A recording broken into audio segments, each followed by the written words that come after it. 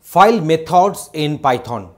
So there are so many different methods are there, and depending upon the input argument variation, different methods or the same methods may have different implications.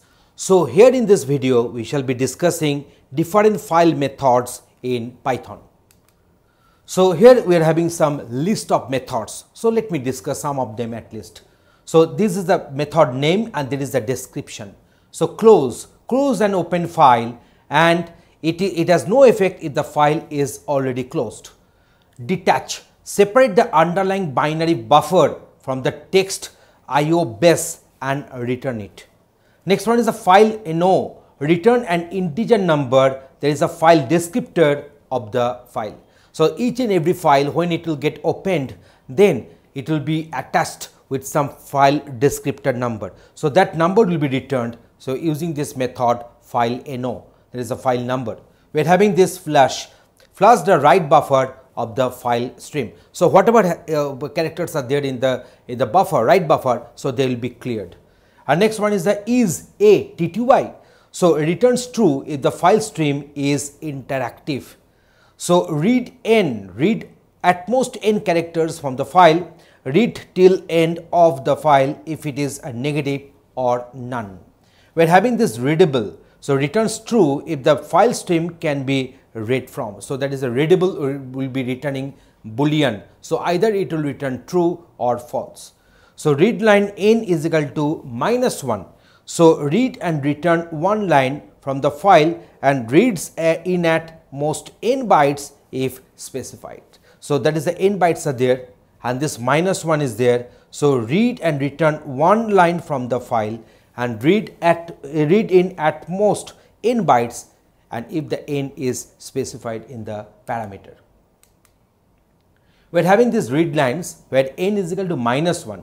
So read and return a list of lines from the file and read in at most n bytes or characters if specified. Then we are having this seek offset from is equal to seek underscore set. So change the file position to offset bytes in reference to from, there is a start, current and end. So that is a file pointer will have some movement, will have some progress depending upon the parameters whatever we have passed.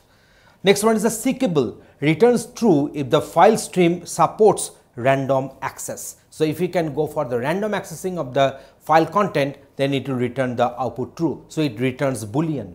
So next one is a tell, returns the current file location. So where is the respective file pointer location, to which location it is pointing to, the current location will be returned here. Truncate, size is equal to n1. So resize the file stream to size bytes, and if the size is not specified, resize to current location. We are having this writable, returns true if the file stream can be written to. So in this way you are having different functions are there, methods are there. You can easily pause the video and go through them, and obviously we shall write some codes on them.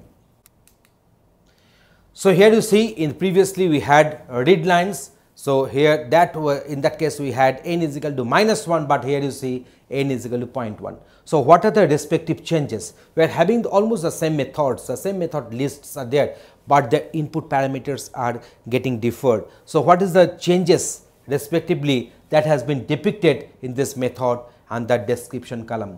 Tell returns the current file location. So it is same because we are not passing any parameter to that. Truncate, size is equal to n1. So resize the file stream to size bytes. If the size is not specified, resize to the current location. So in this way, in this video, we have discussed different file methods available in Python. Thanks for watching this video.